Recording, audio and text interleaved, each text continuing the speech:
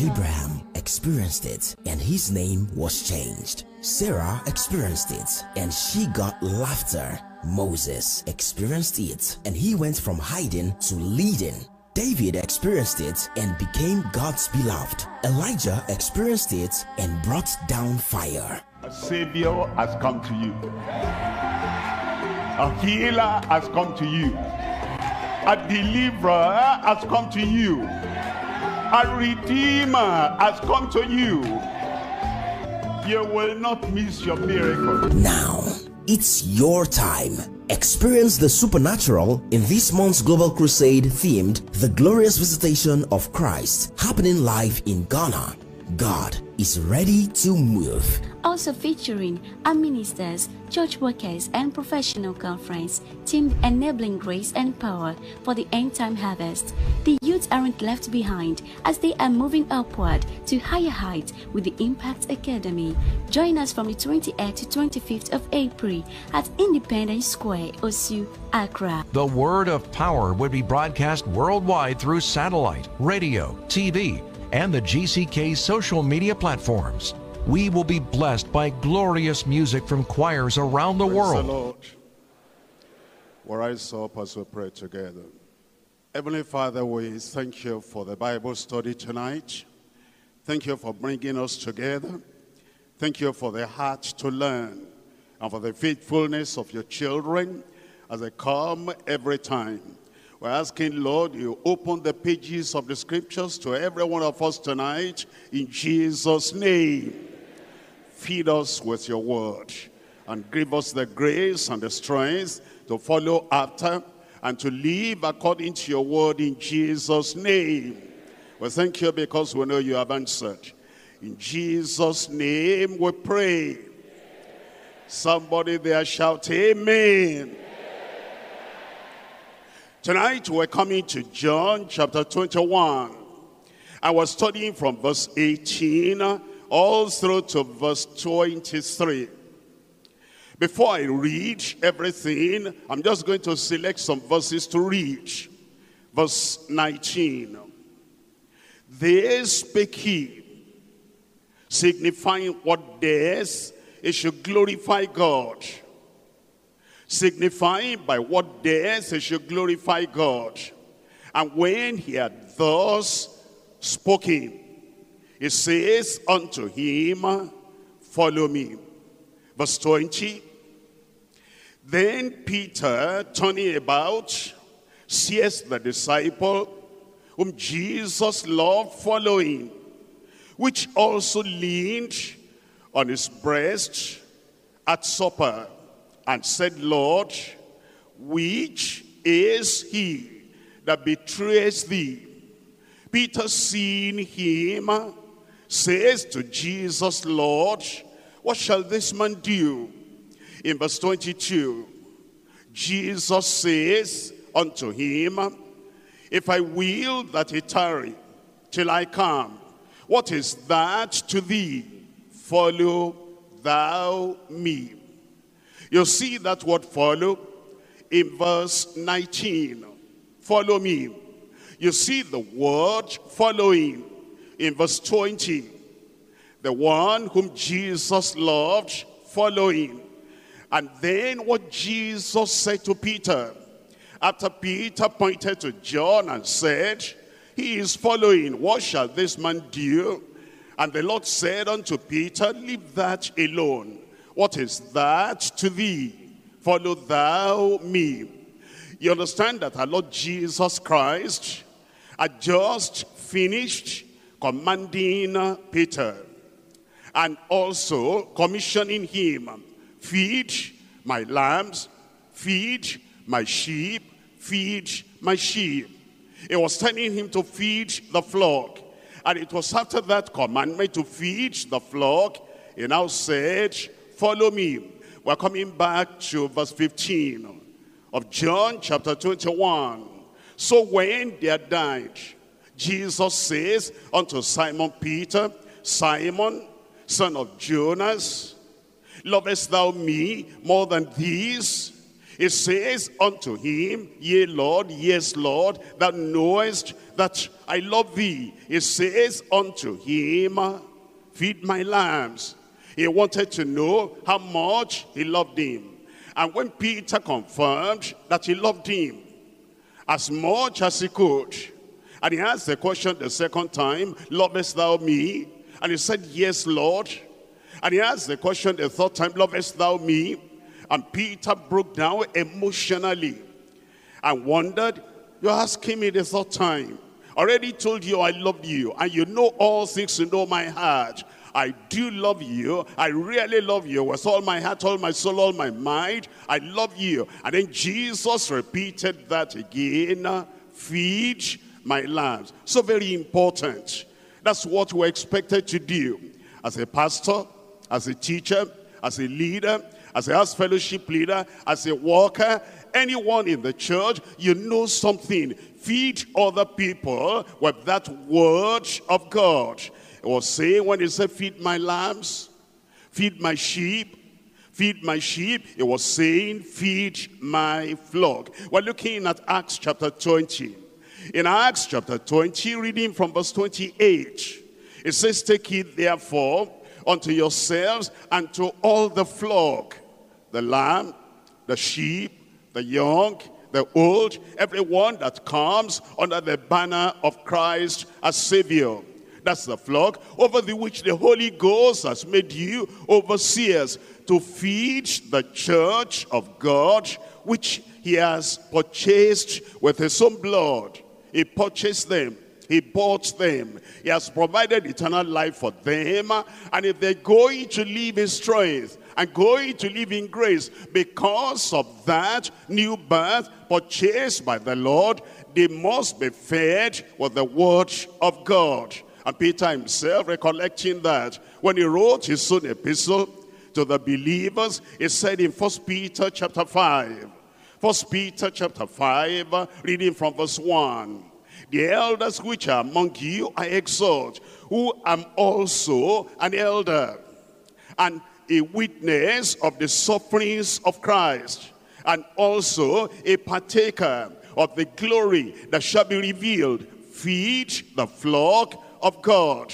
What Jesus had told him, he passed on to all people, all ministers, all preachers, all pastors, all leaders in the church. Feed the flock of God.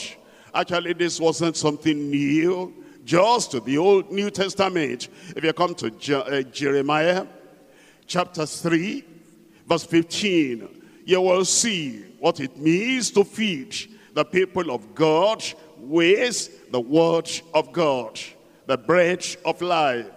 Jeremiah chapter 3, reading from verse 15. And I will give you pastors, in the plural, according to my mind, which shall feed you with knowledge and understanding. When God raises up a pastor for a location, a pastor for a congregation, a pastor for a local church, and then pastors for all the local churches, his purpose of raising them up is so that they will feed the church of the living God with the word of God, with knowledge and with understanding. That's what Jesus meant when he told Peter, feed my lambs and feed my sheep. Feed them with the knowledge of the gospel, the knowledge of the truth, the knowledge of salvation, the knowledge of the Christian life, and the understanding of what they will do and how they will live to get to heaven. Feed them with knowledge and with understanding. Chapter 23 of Jeremiah. Jeremiah chapter 23, I'm reading here from verse 4. It says in verse 4, it says, and I will set up shepherd over them. Shepherd, pastor, the same thing. Leader, teacher, the same thing. It says, I will set up shepherds over them, which shall feed them, and they shall fear no more. Their fear of the future will be dealt with. Their fear of guilt will be dealt with. And the fear of where do they go after they leave this world, that fear will be dealt with when they are properly fed with the word of grace, the word of love, and the word of his mercy. It says, "Nor be dismayed, neither shall they be lacking, says the Lord." When we are properly fed in the word of God, it says we'll not be lacking. We will have what it takes to live the Christian life. We'll have what it takes to stand and stand for righteousness. In fact, the favor God shows to a congregation, the favor God shows to anyone and a group of people, is that he gives us teachers of the word. He gives us pastors who will feed us according to his love. We're looking at Isaiah chapter 30.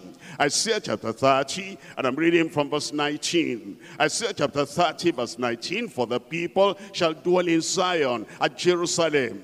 Thou shalt weep no more." I thought somebody there will say amen. That's the purpose of the teaching.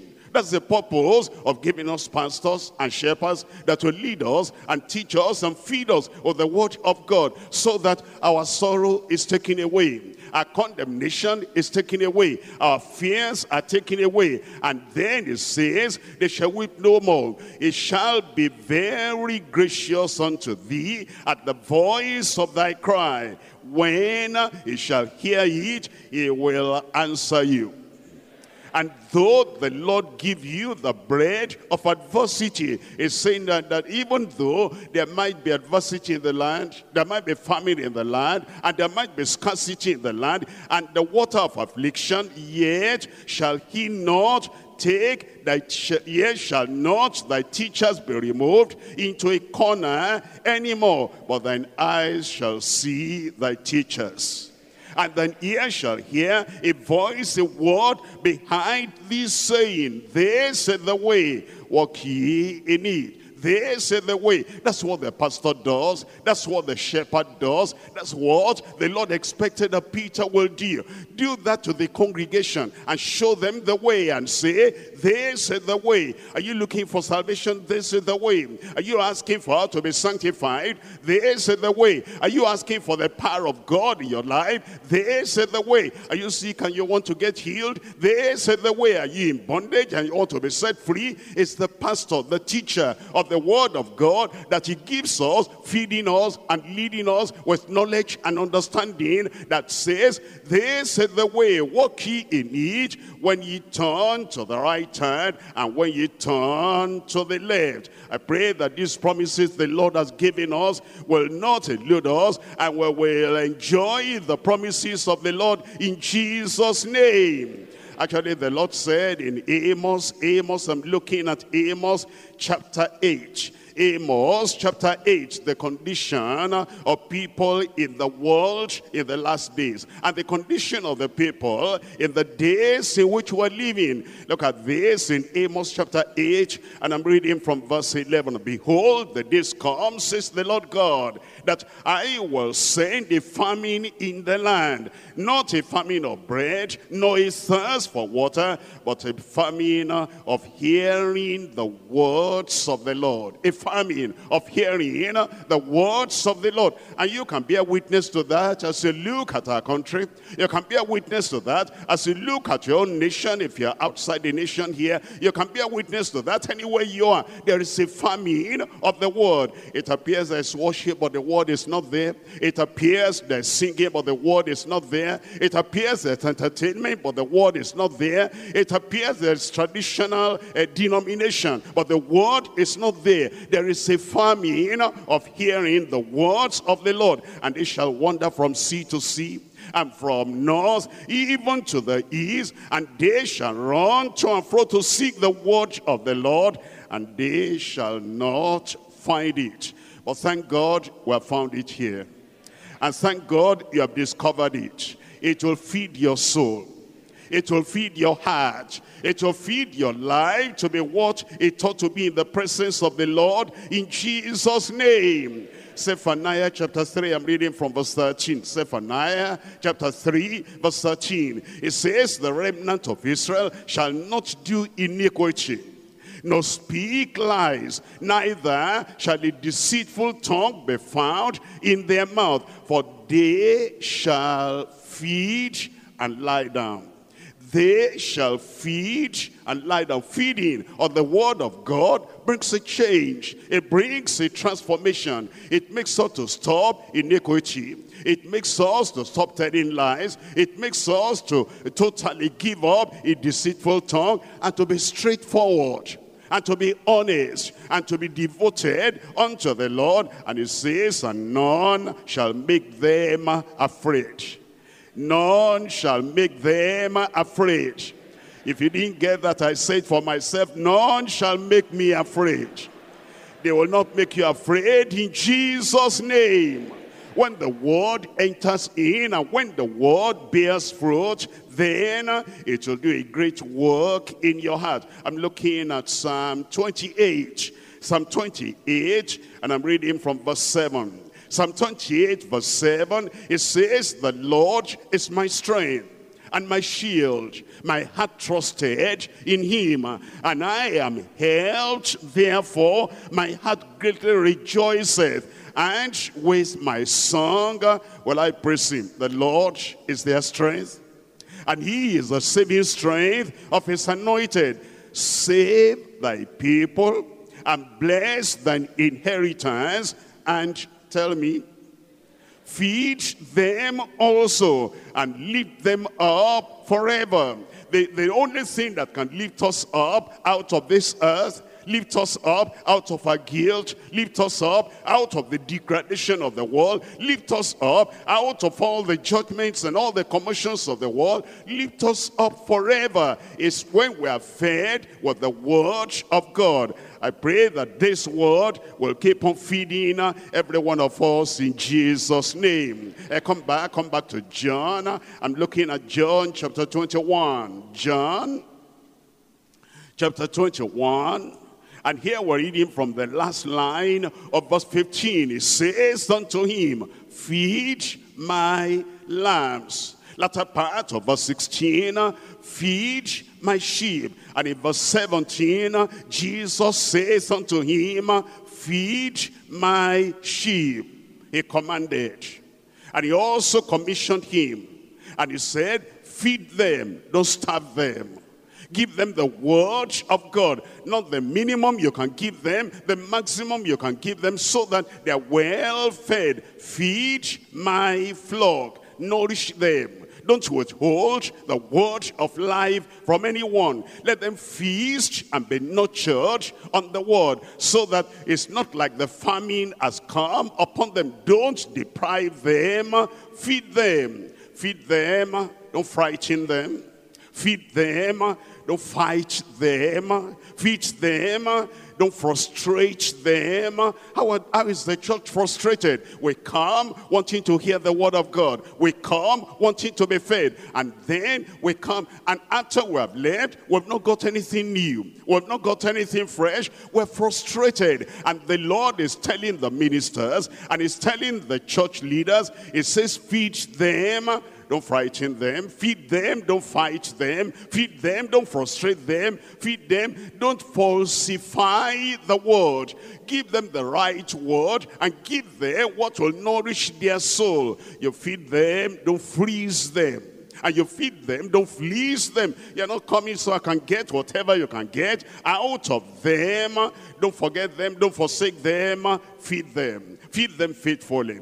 Feed them lovingly. Feed them purposefully for Christ's sake. And after commanding, feed them, he said, follow me.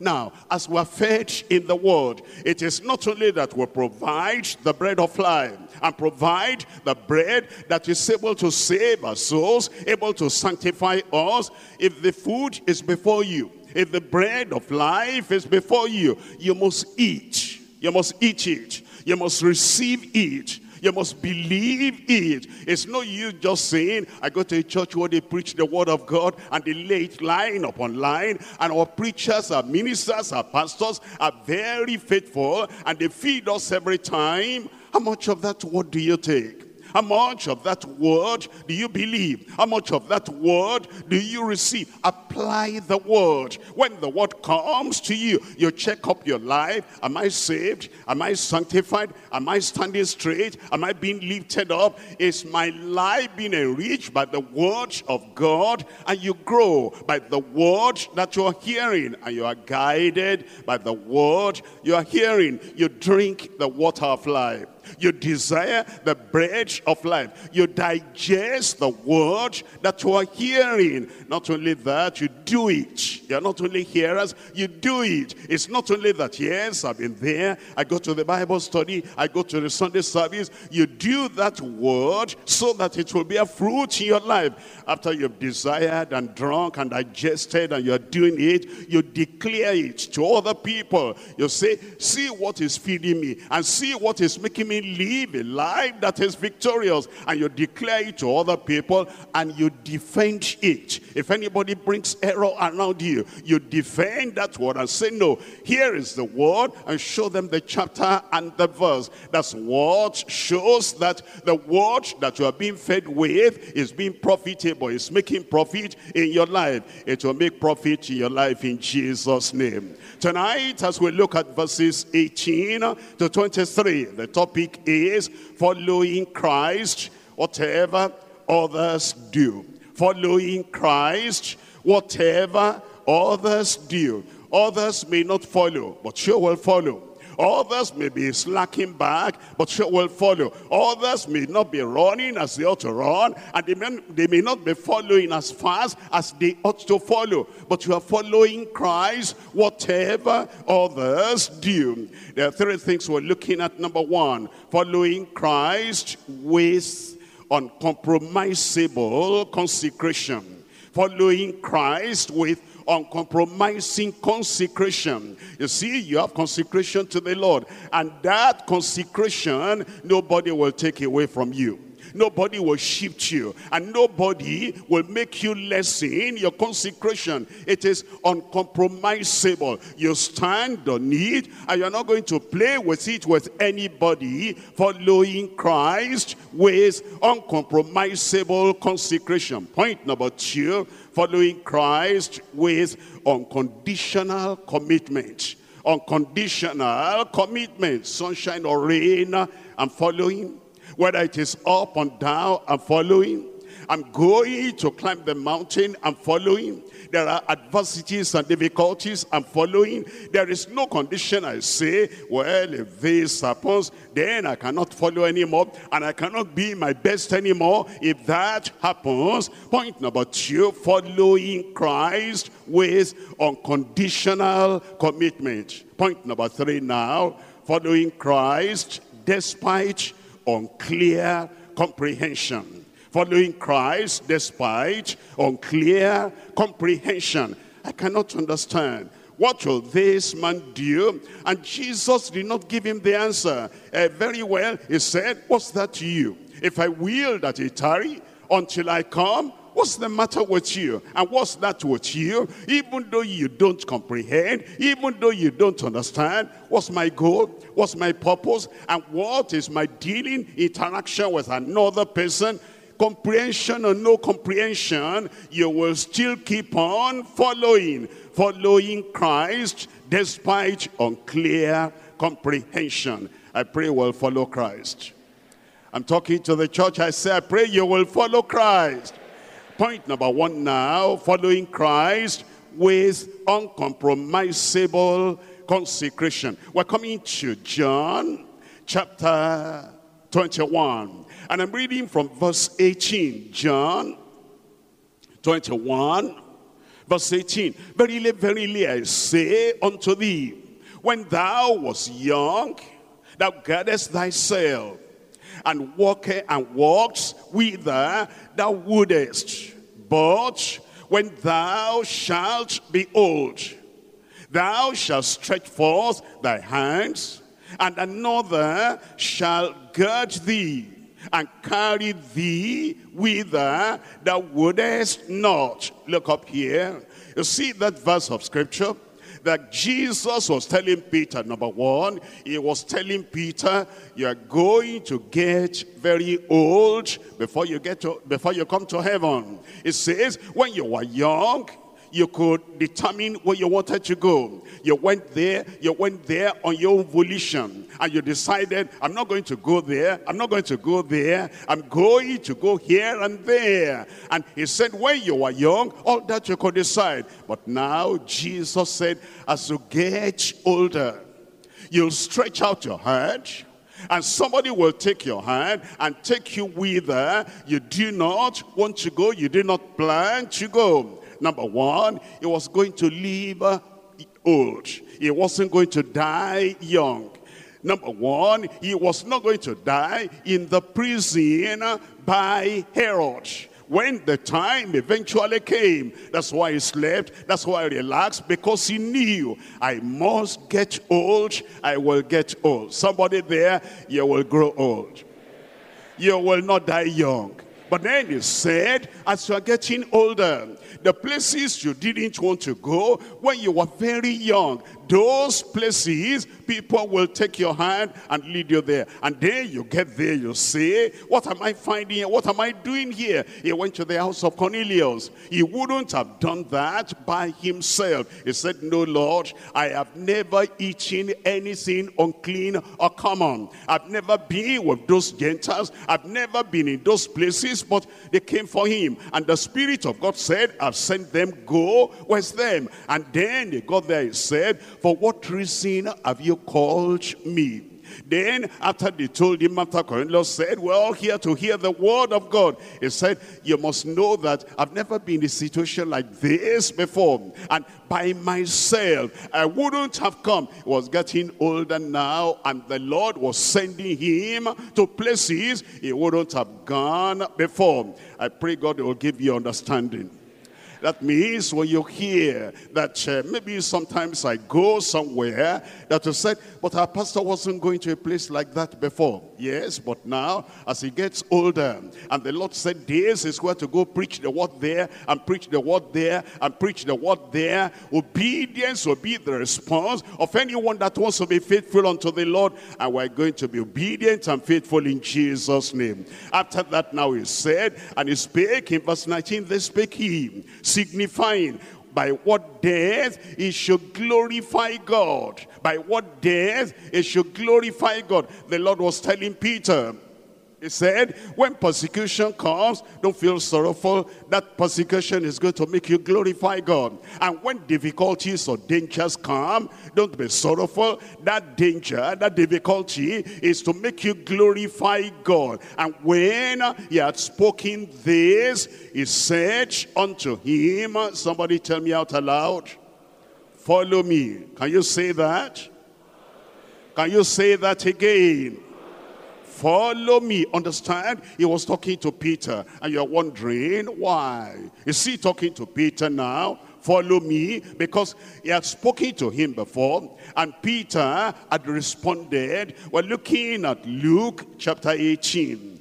Luke chapter 18, I'm reading from verse 28. Luke chapter 18, verse 28. Then Peter said, lo, we have left all and followed thee. Peter said, you called me at the very beginning, when I met you the first time, you called me, follow me, and I've left everything, and I'm following you. We have followed you. And now Jesus said, and he said unto them, verily I say unto you, there is no man that has left house, or parents, or brethren, or wife, or children, for the kingdom of God's sake, who shall not receive manifold more in this present life, present time, and in the world to come, life everlasting. He had left everything. Not only that, John chapter 13. In John chapter 13, reading from verse 36, John 13, verse 36, Simon Peter said unto him, Lord, whither goest thou? Jesus answered, whither I go, thou canst not follow me now, but thou shalt follow me afterwards. You see what Jesus was emphasizing to Peter. I'll keep you alive. I'll keep you from death. I'll keep you from anything that will endanger your life. You will follow me and follow me truly. Follow me faithfully and follow me fully. Follow me wholeheartedly later. And then Peter said in verse 37 unto him, Lord, why cannot I follow thee now? I will lay down my life for thy sake. And that's what I've been going on between Christ and Peter. He called him, follow me. He rose up, left all his net, and he followed. And then later he promised, he reminded Jesus, we've left all and we're following you. And now at this time, he was giving the promise, whatever comes, whatever goes, whatever happens, whatever does not happen, life or death, difficulty or danger, I will follow. Look at Matthew. We're reading from Matthew chapter 26. Matthew chapter 26. We're now reading from verse 57. Matthew chapter 26, verse 57. And they that had laid hold on Jesus led him away to Caiaphas, the high priest, where the scribes and the elders were assembled. Listen to this. But Peter followed him. Tell me. Say it aloud. Peter followed him afar off unto the high priest's palace, and went in and sat with the servants to see the end. To see the end. To see the end. Now Peter, who had said, I will follow, I am following, I will always follow. Now Jesus was arrested after the betrayal. And now he was following afar off, afar off. That's why this command came, this commission came later again. We're coming now to chapter 21. Chapter 21 of John. And I'm reading from verse 3. Chapter 21, verse 3. Simon Peter says unto them, I go a-fishing. The following stopped. He stopped following Jesus. He started following. He professed following. He consecrated, I'll follow always. He even made a kind of commitment, a vow. Whatever happens to the point of death, I will follow. And eventually, he was slacking back, going back, and following afar off. Eventually, he stopped. And he took up his net. He wasn't following anymore. That's why Jesus now came to them. And that's why Jesus now said, Peter, you have stopped what you said you will do. Your commitment you have taken away. You've gone back to your net. You've gone back to the old trade.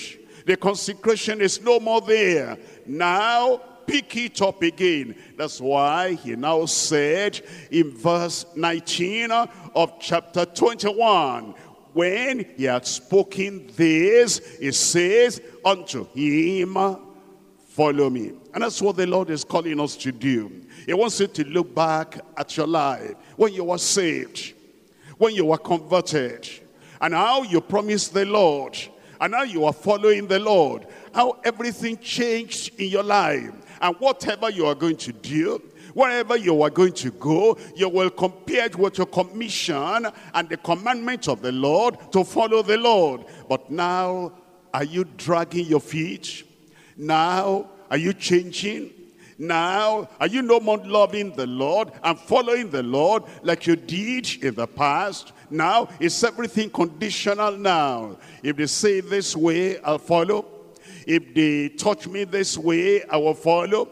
If they come the other direction, I'm not going to follow. That's not what you bargained at the beginning. That's why the Lord is calling you back and is saying, let your consecration be uncompromisable. That nothing will touch that consecration, that you'll still keep on following the Lord, whatever may happen, whatever may not happen. Matthew chapter 10. In Matthew chapter 10, I'm reading from verse 37. Matthew chapter 10, verse 37. He that loveth father or mother more than me is not worthy of me. And he that loveth son or daughter more than me is not worthy of me. It's saying Christ must be number one in your life. Your commitment to Christ must be number one in your life.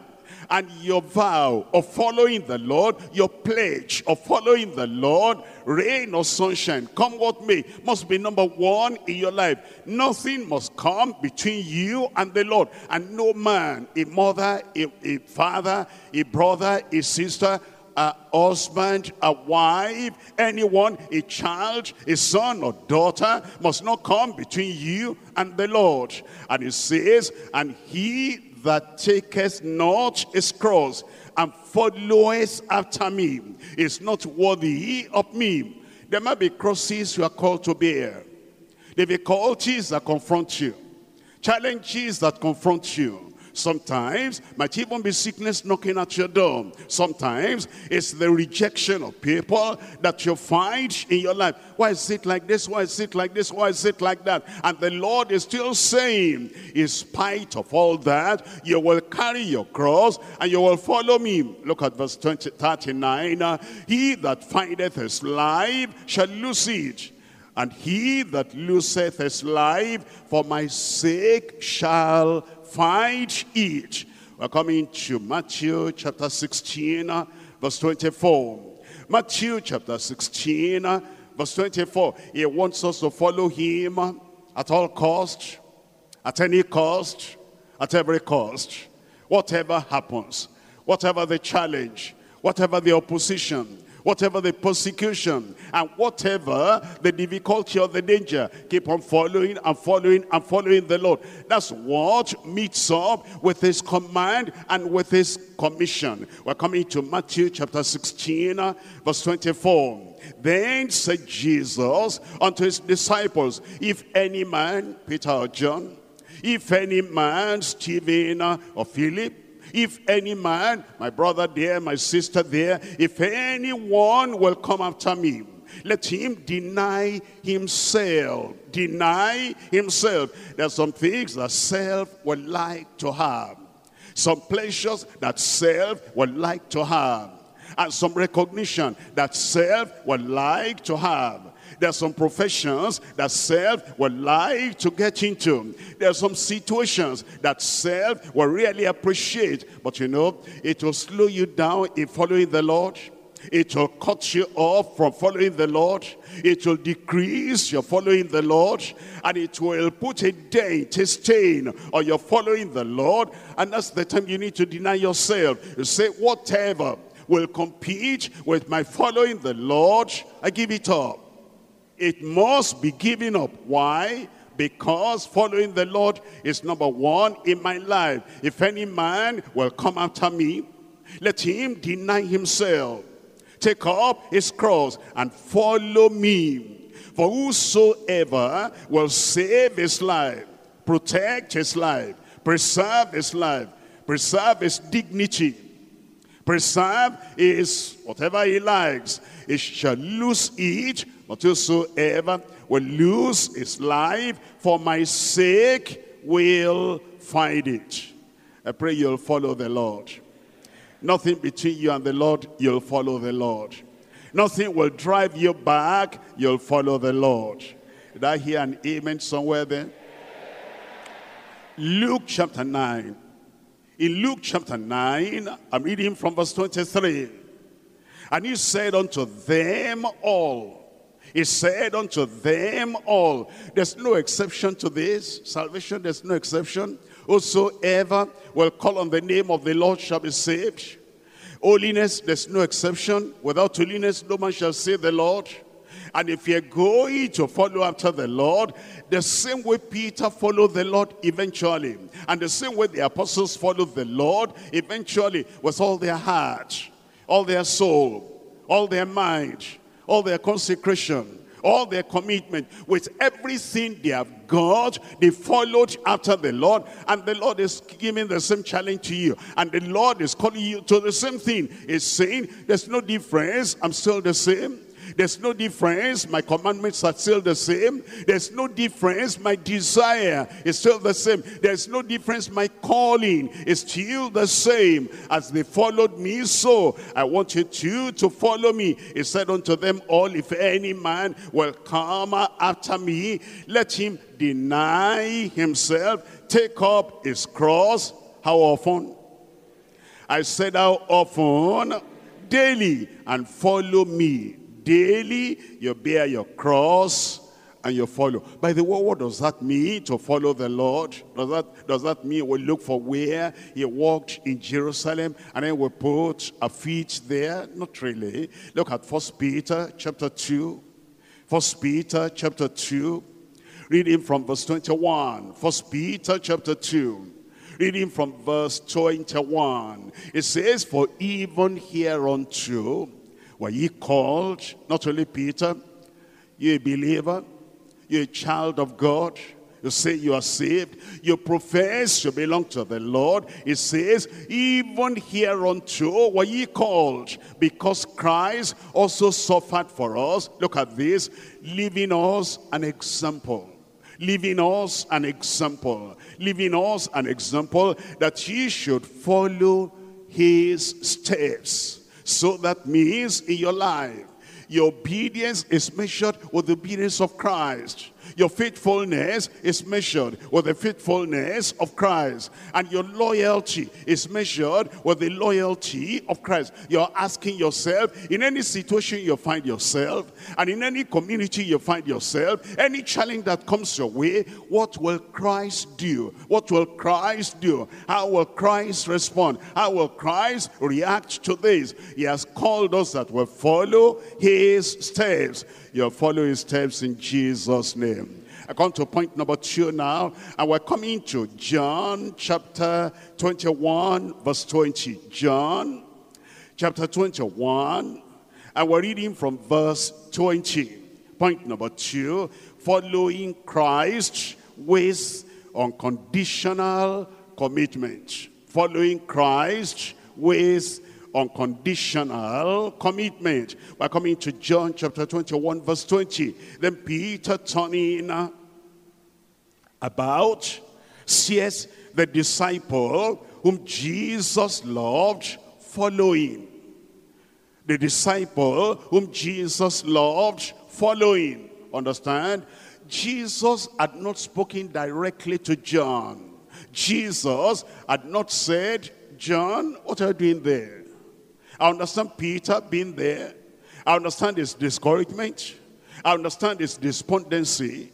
I understand the step he's taking. That's why I've come to recover him and to restore him. But you, John, what are you doing there? Jesus had never spoken anything to John. He had not given a new promise to John. He had not given a new commandment to John. He had not said anything whatever, positive or negative. And now seeing Jesus, he knew that this is what I must do. Commandment or no commandment.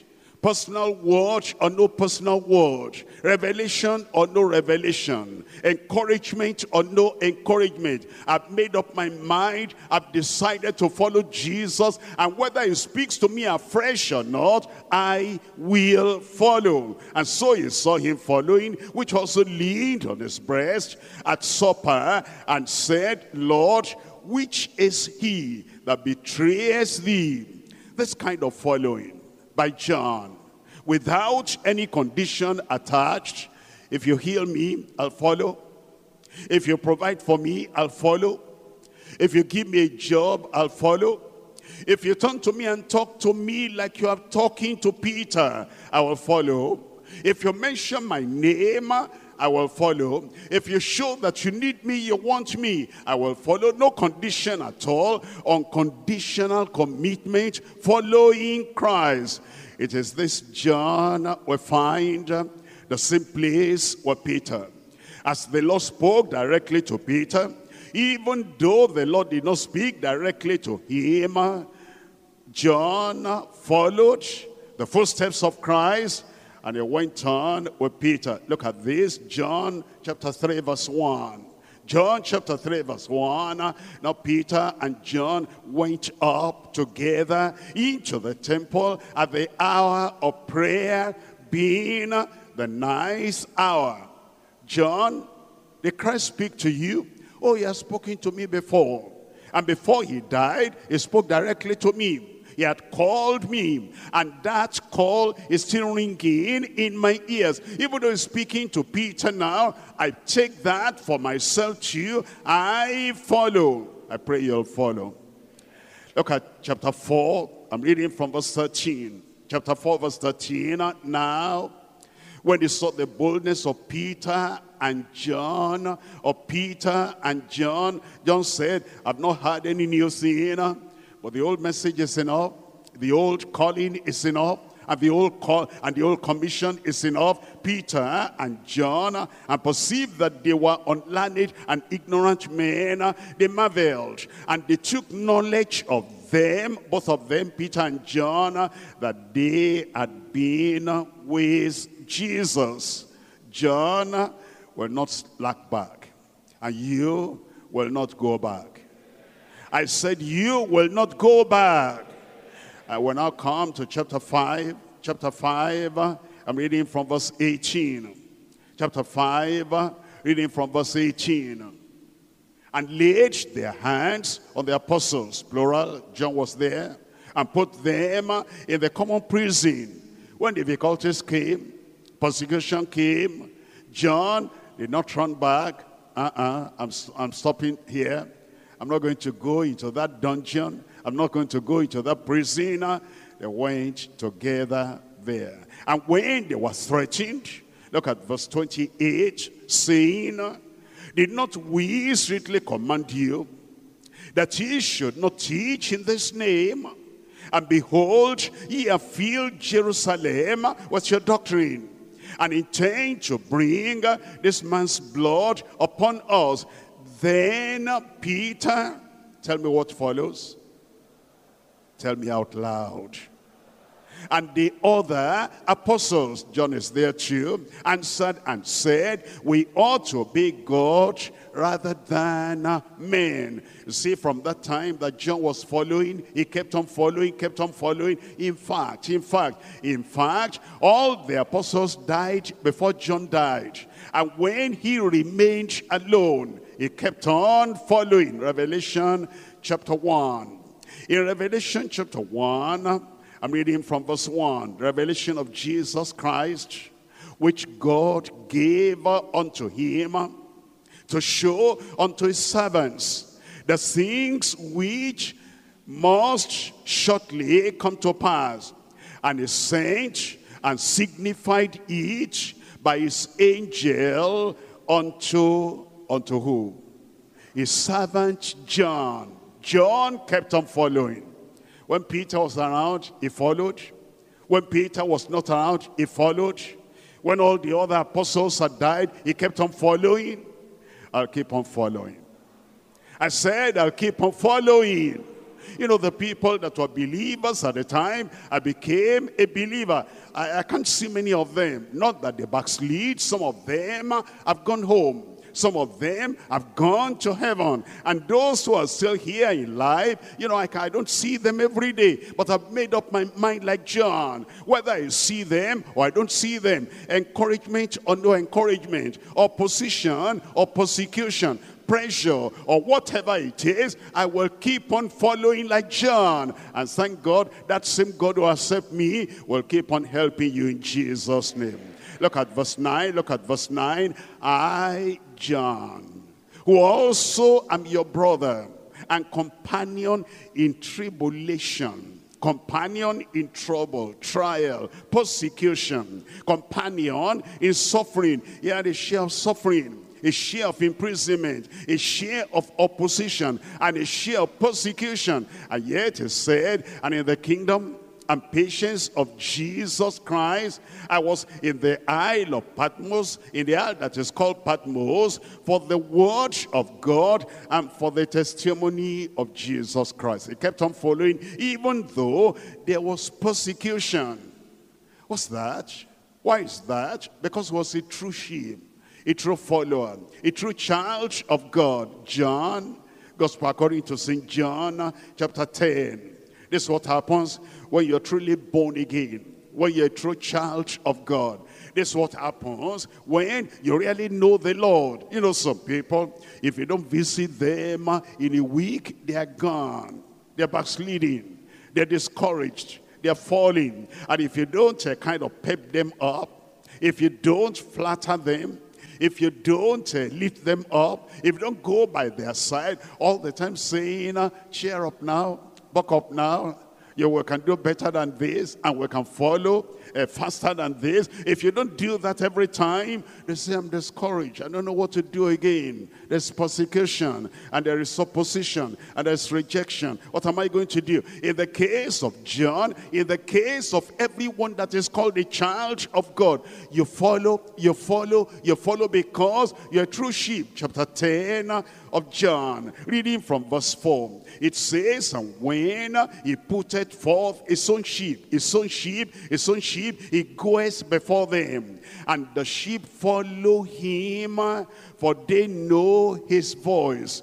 The true sheep follow him. That's what John, that will be you in Jesus' name. And a stranger will they not follow. A stranger will they not follow. Somebody is promising them something, and he says, I'll give you more than Christ will give you. I'll give you more than you have ever got. I'll give you this, I'll give you that. It says, a stranger will they not follow. And it says, but will flee from him, flee from the stranger. And it says, for they know not the voice of strangers. You will not follow the stranger. As a child of God, you will follow the Lord. Ephesians chapter 5. Ephesians chapter 5. I'm reading from verse 1. Ephesians 5 verse 1. Be ye therefore followers of God as their children, precious children, beloved children, the people, faithful children, those who have said, I'm a child of God, I'm born again, and the Lord has begotten me with a lively hope into the kingdom. And because I'm born into the kingdom, a beloved child of God, a precious child of God, a dear child of God, I will keep on following. Be ye therefore followers of God as dear children, and walk in love, as Christ also has loved us, and has given himself for us, an offering and a sacrifice to God for a sweet-smelling savor. Then it says, but fornication, no, you'll not find that. If somebody is following the Lord, and all uncleanness, you'll not find that. Is someone following the Lord? And covetousness, let it not be once named among you as becoming saints, neither filthiness, nor foolish talking. Those who are following the Lord, they don't have any time for that. They don't have any time for all the defilement of the world. They're busy following the Lord. Their whole heart, their whole soul, their whole mind, their whole will is committed to the Lord. They don't even think about any of those terrible things. It says neither filthiness, nor foolish talking, nor jesting. You found somebody, a serious-minded person who is a jester? Not at all. A serious follower of the Lord Jesus Christ, who is, just laughing every time. A jester? Not at all. Joking? Not at all. It says, not jesting, not joking, which are not convenient, but rather the giving of thanks. It says in verse 7, be not ye therefore partakers with them. Those are the people who are following the Lord. You will follow the Lord. I said, you will follow the Lord. 1 Thessalonians chapter 1. In 1 Thessalonians chapter 1, verse 6. And ye became followers of us. You think, you remember John? John saw Jesus talking to Peter. And he said, follow thou me. And John began to think, what's Peter going to have in the kingdom that I will not have? What's the consecration of Peter that I cannot reproduce? And what is the challenge Peter will face that I will not face? And so, because Peter was following on his own, without any commandment, on his own, without any encouragement, on his own, without any new commission, he followed after. That's why Peter was saying, when he saw him following, what will this man do? The same thing now with the Thessalonians. You know what he did? They saw other people following the Lord. They said, look at this Paul following the Lord. And what is it that will happen to me that I will draw back? And so they became followers of us and of the Lord. And of the Lord, having received the word in much affliction, with joy of the Holy Ghost. Affliction, yes. Persecution, yes. Misunderstanding, yes. Pressure, yes. Opposition, yes. And yet they said, nothing will separate us from following the Lord. Nothing will separate you from following the Lord. So that ye were examples to all that believe in Macedonia and Achaia. And for from you sounded out the word of the Lord, not only in Macedonia and Achaia, but also in every place your faith is to God's word is spread abroad, so that we need not speak anything. For they themselves show of us what manner of entering in we add unto you. And how ye turned to God from idols to serve the true and the living and the true God. They served God. They served God. And once they made up their minds, they didn't go back. They were not discouraged. They were not disheartened. Look at verse 10. And to wait for his son from heaven, whom he raised from the dead, even Jesus, which delivered us from the wrath to come. I pray in such a way we will all follow the Lord. 1 Peter chapter 3. 1 Peter chapter 3. I'm reading from verse 13. 1 Peter chapter 3 verse 13. And who is he that will harm you, if ye be followers of that which is good?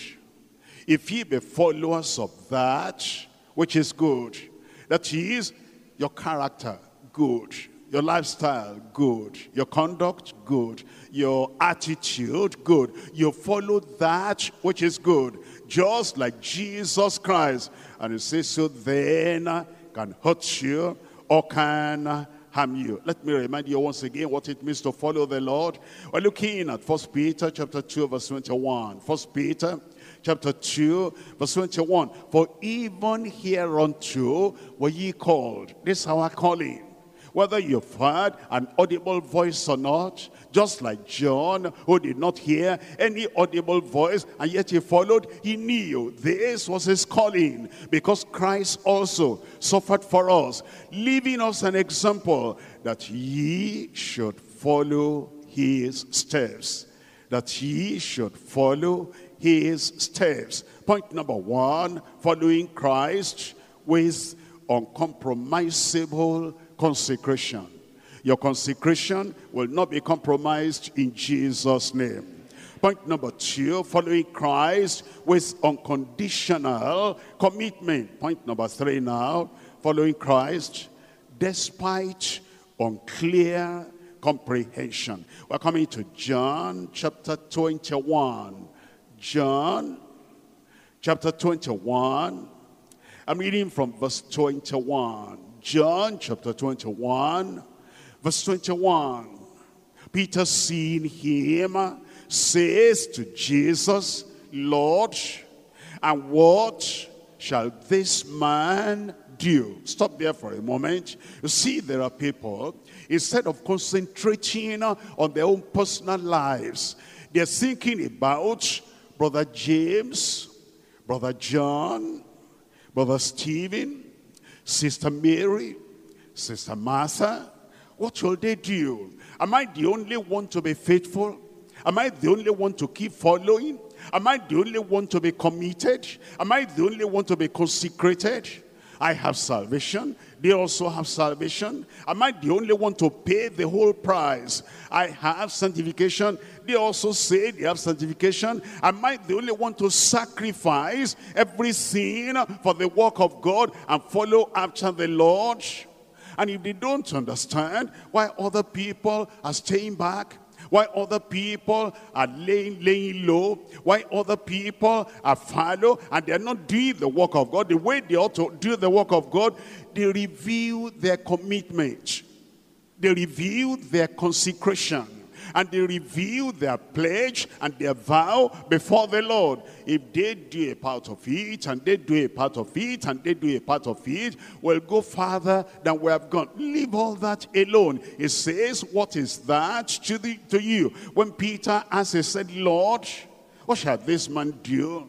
You love him, and you appreciate him, and every time you'll be leaning on your breast, and I know that you care for him so much. Okay, with all he's getting, and with all that you are lavishing upon him, what shall this man do? Verse 22, Jesus says unto him, if I will that he tarry till I come, what is that to you? What is that to thee? Follow thou me. Many times there are people, if they don't answer this question, I would withdraw my consecration. I don't understand. How about this man? How about this sister? How about that fellow? What is going to happen to them? Look at what this person has done. When I did that, this is what the church did, and this is what leadership did, and this man has done something similar, and I'm watching and I'm waiting. What is going to happen to this? And the Lord is saying, what is that to you? What's your problem with that? You have your life to live, and you have commitment to give to the Lord, and you have the path to follow. What is that to thee? Follow thou me. Even when comprehension is not clear, even when what is happening to other people is not clear, it says you will stop all that comparison, and you will stop all that questioning, and you will follow the Lord whatever other people are doing. You don't understand them, full stop, but keep on following the Lord. I will follow the Lord. Whatever others do, I will follow the Lord. I'm waiting for you. Whatever others do, whatever others don't do, I will follow the Lord. You keep on following the Lord in Jesus' name. Okay, if those people will not cooperate, then I'm going to stop preaching. Why are you going to stop preaching? You are not preaching because of them. Whether they cooperate or not, I will follow the Lord. I'm waiting for you. Whether they cooperate or not, I will follow the Lord. Whether they praise me or not, I will follow the Lord. They blame me or they chastise me, I will follow the Lord. They criticize me or they commend me, I will follow the Lord. Following the Lord is what your calling is as a child of God. Whatever other people do and whatever they do not do, follow the Lord. John chapter 8. John chapter 8, reading from verse 11. And she said, no man, Lord. You know the story here. These Pharisees brought the woman to Jesus Christ.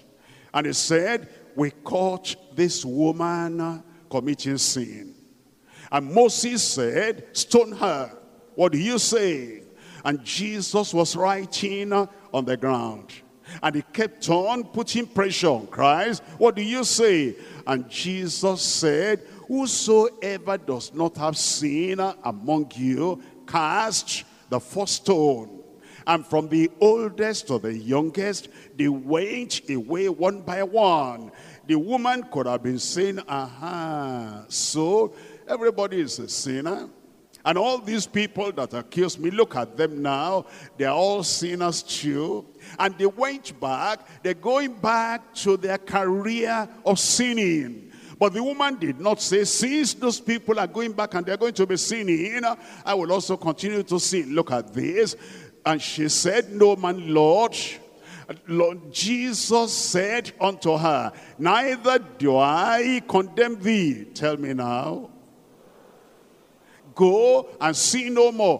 Whatever others do. All those Pharisees that went back, they went back into their sin. But Jesus said, forget about them.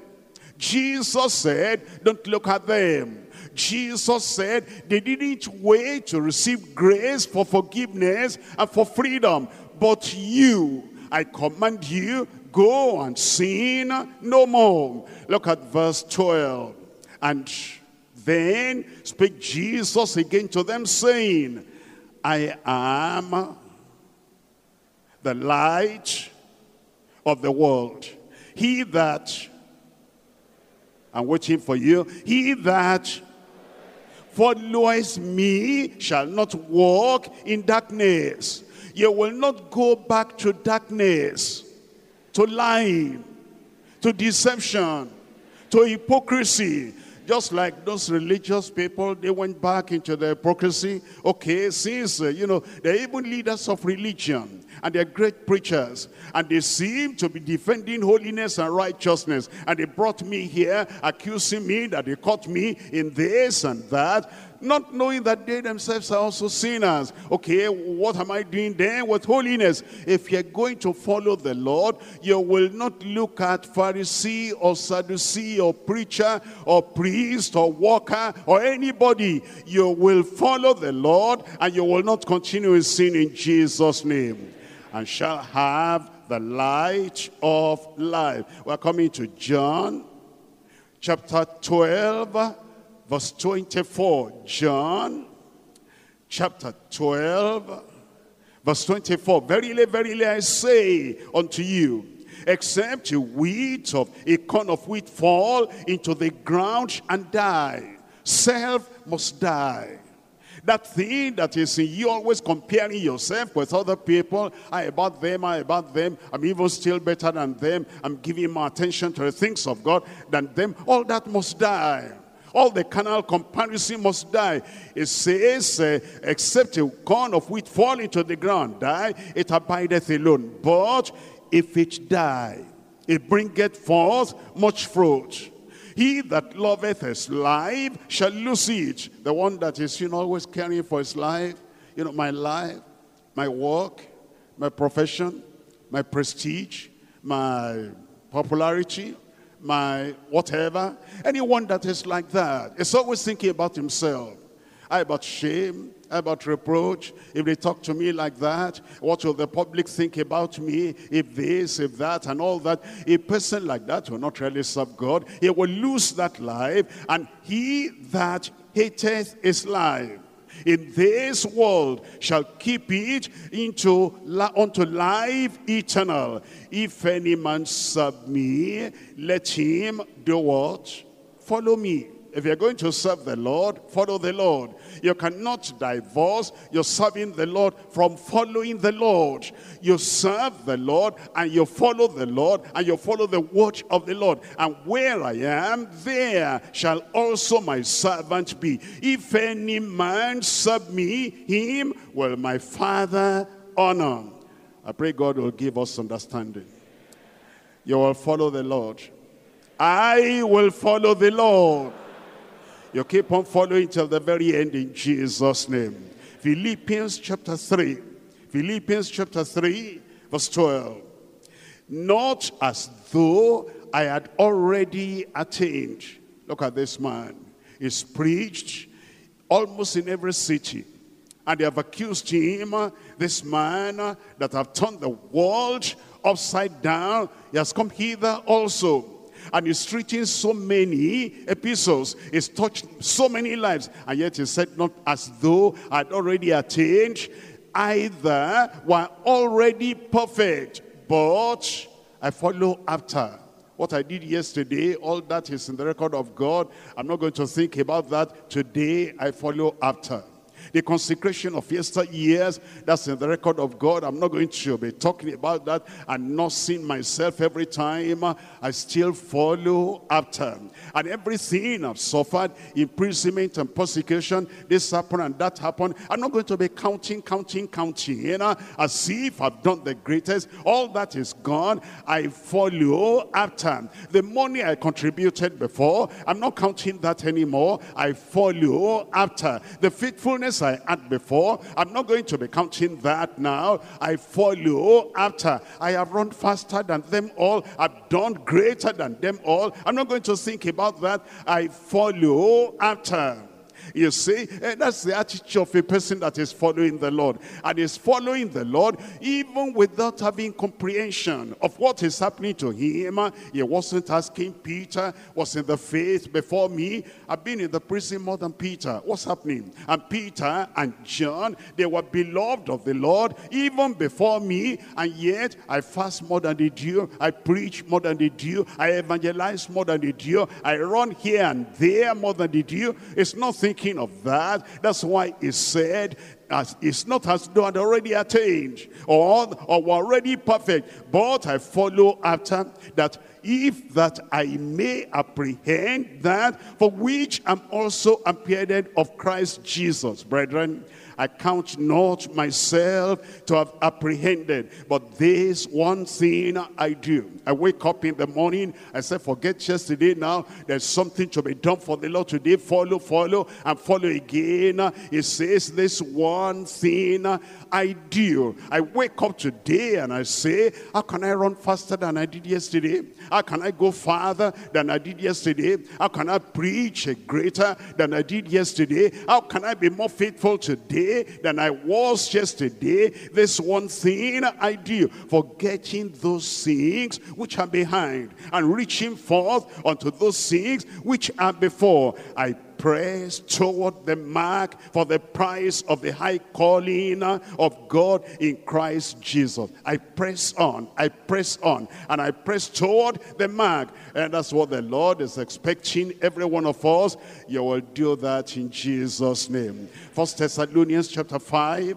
1 Thessalonians chapter 5, I'm reading from verse 15. 1 Thessalonians chapter 5, verse 15. See that none render evil for evil unto any man. Temptation will come, they throw something at you, pick it up and throw it back to them. That's the devil talking to you, and they hurt you. Then something will say, they know how to hurt you, and they'll take you for granted. They'll be riding on you if you don't give it back to them. That's the flesh talking, that's self. It says, but ever follow that which is good. They follow that which is bad. They follow that which is evil. They follow that which is corrupt. They follow that which is called retaliation and revenge. You follow that which is good, both among yourselves and to all men, and you rejoice evermore. And pray without ceasing. In everything you give thanks, for this is the will of God in Christ Jesus concerning you. Quench not the spirit. I didn't hear an amen there. Despise not prophesying. Prove all things. Hold fast that which is good. Abstain from all appearance of evil. Amen. And the very God of peace sanctify you wholly. And I pray, God, your whole spirit and soul and body be preserved blameless unto the coming of our Lord Jesus Christ. Will it happen? I said, will it happen? Faithful is he that calleth you, who also will do it. He'll do it in your life. 2 Timothy chapter 2. 2 Timothy chapter 2. Reading from verse 21. If a man therefore purge himself from these, look at your life tonight. What are the things holding you back? What considerations come to your mind? Whenever something you don't appreciate happens, what comes to your mind concerning following the Lord, serving the Lord, concerning laying everything upon the altar? Whenever something rubs the negative way in your life, somebody does something, says something, acts somehow, which is not very good concerning you, how do you react? What's the thing? It said, purge yourself from those things. He shall be a vessel unto honor, sanctified, and meet for the master's use, and prepared unto every good work. Flee also youthful lusts, but follow, what do you follow? Again, the next thing there you follow, the next thing there you follow, the next thing there you follow, and with them that call on the name of the Lord out of a pure heart, flee also youthful lust, but follow righteousness, follow faith, follow charity, follow peace with them that call on the name of the Lord out of a pure heart. Charity, you'll follow charity. 1 Corinthians chapter 13. 1 Corinthians chapter 13, verse 1. Though I speak with the tongues of men and of angels, and I'm not charity, if I don't follow after charity, and become as a sounding brass or a tinkling cymbal, though I have the gift of prophecy and understand all mysteries and all knowledge, and though I have all faith so that I could remove mountains, and have not charity, and become, I am nothing. And though I bestow all my goods to feed the poor, and though I give my body to be burnt for religion, and have not charity, it profiteth me nothing. Follow charity. Charity suffereth long and is kind. Charity envieth not. Charity vaunteth not itself. Charity is not puffed up. Charity does not behave itself unseemly, uncomely. Seeketh not her own. Is not easily provoked. Charity thinketh no evil. Charity rejoiceth not in iniquity, but rejoiceth in the truth. Charity beareth all things. That's what it means to follow the Lord and to follow after charity. Charity believeth all things. Charity hopeth all things and endureth all things. The Lord has called us today to follow him, follow righteousness, and follow holiness. And the Lord give us the grace to keep on following in Jesus' name. Hebrews chapter 12, verse 14. Hebrews chapter 12, verse 14. Follow peace with all men. That's following the Prince of Peace. That's following Christ. Whatever comes, whatever attitude other people have towards you, follow peace with all men, and holiness, without which no man shall see the Lord. Thank God you will follow the Lord. Thank God I will follow the Lord. We will keep on following the Lord in Jesus' name. In Revelation chapter 14, Revelation chapter 14, from verse 4, these are the people following the Lord. Revelation chapter 14, verse 4. These are they which were not defiled with women. No fornication, no adultery, no uncleanness. For they are virgins, they're pure, they're holy, they're righteous. These are they which follow the Lamb. They follow Christ whithersoever he goeth. These were redeemed from among men, being the first fruits unto God and to the Lamb. And in their mouth was no guile, no deception, no lie, no pretense, no hypocrisy. For they are without fault before the throne of God. What happens to them at the end of life? Verse 13. And I heard the voice from heaven saying unto me, Write, blessed are the dead which die in the Lord from henceforth. Yea, says the Spirit, that they may rest from their labors, and their works do follow them. Your works will follow you. Your faithfulness will follow you. Your commitment will follow you. Make up your mind today that whatever happens to other people, whatever other people do, whatever they do not do, I will follow the Lord. And as you follow the Lord, at the end of life, your reward will follow you in Jesus' name. Let's rise up and we're going to pray.